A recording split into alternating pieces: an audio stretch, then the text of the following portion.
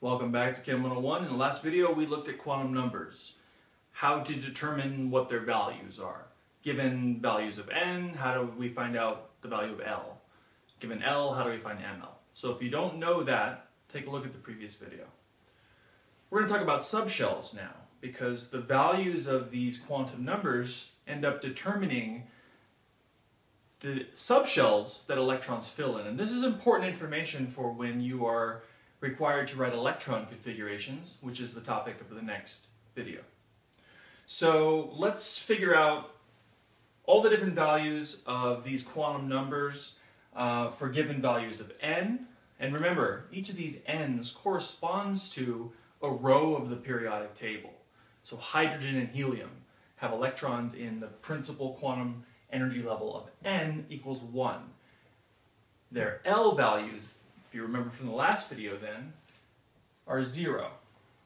When L is 0, ML is 0, and this gives us an S subshell, because the value of L tells us our subshell. ML tells us how many of these we have, and we only have, well, in this case, we have 1. And remember, the values of L equals 0 and ML 0 still count as a subshell. Okay. So we get 1, and maybe I'll put that in parentheses. All right, so now n equals 2. So L can be 0 or 1. ML can be -1, 0, or 1. And so we get an S and a P. And there's one S, but there's 3 of these P shells, right? Whenever L is 1, we get these 3 values. For P, whenever L is 0, we also get a 0 for ML. That's the S. Okay, n equals 3. We get 0, 1, and 2. Well, 0, 0 gives us S. 1, -1, 0, plus 1 gives us P, and there's 3 of those. And then 2 gives us -2, -1, 0, 1, and 2, of which we call that a D shell. And there are 5 of them. So this is already telling us, if we just to summarize right now, we have a 1s, we have a 2s and a 2p,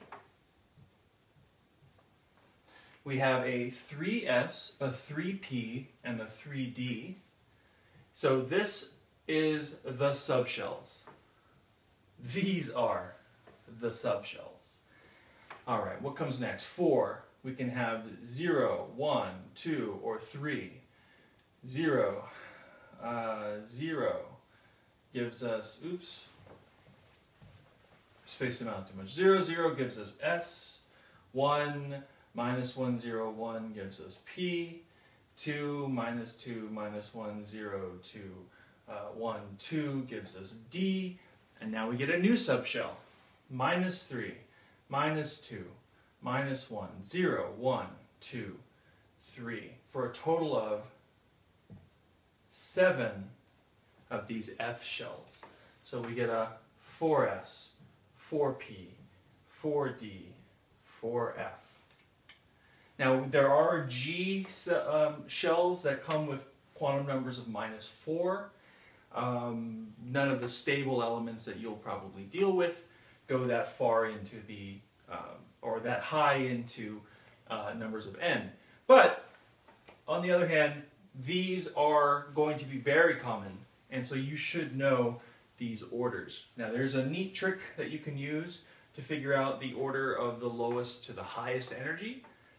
I should say that while all of these are degenerate, meaning they're all the same energy level, as soon as we start putting electrons in here, things get complicated. Different orbitals will have different degrees of penetration. What that means is certain electrons in them can get closer to the nucleus than others, depending on the shape of these orbitals. Electrons that can't get in that close to the nucleus, they end up being shielded by electrons that are lower than them.